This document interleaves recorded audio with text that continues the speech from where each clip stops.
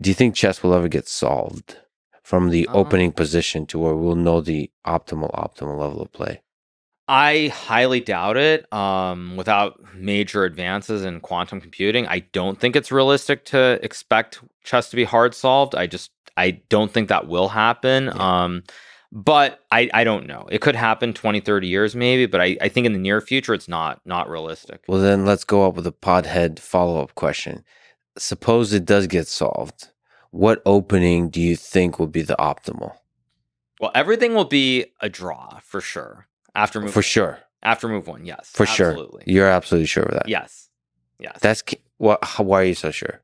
I'm so sure because when you look at the computer games and you see these decisive results, it's because the openings are set generally. They can't for move 1, they play set openings. Like you might play the Najdorf, you might play the Berlin defense. Normally it's set openings as opposed to computers being able to do whatever they want. I just believe in general in the openings that are symmetrical, like E4, E5, D4, D5, the computers will draw. And I think the optimal opening, I think E4, E5, knight F3, knight F6 is probably a guaranteed draw. If we have perfect information and we know that chess is solved, E4, E5, knight F3, knight F6, the Russian or the Petrov defense, that will be the optimal strategy. See, so that's sure of that. Symmetrical play is going to lead to a draw. But what if you can constantly, as white, maintain asymmetry, constantly keep the opponent off balance? So yes, E4, then you're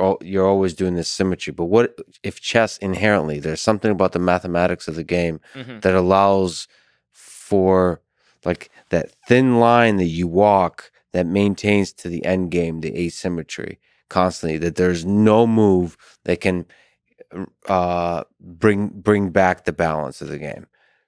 You know, you don't think that exists? I don't think it does. So basically, I'm saying E4, E5, I think is a draw. I think D4, D5 is a draw. C4, C5. I think basically it's symmetry. That's all of it's a draw. I think that's why it's a draw. So it doesn't even matter. Like you're saying, if it's solved, most openings will be a draw.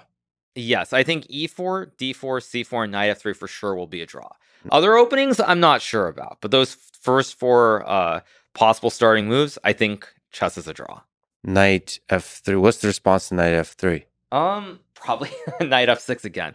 Or, to make it simple, if I play knight F3 on move 1, black here can also play D5 on move 1. And normally at some point, white's going to end up playing D4. So the order of...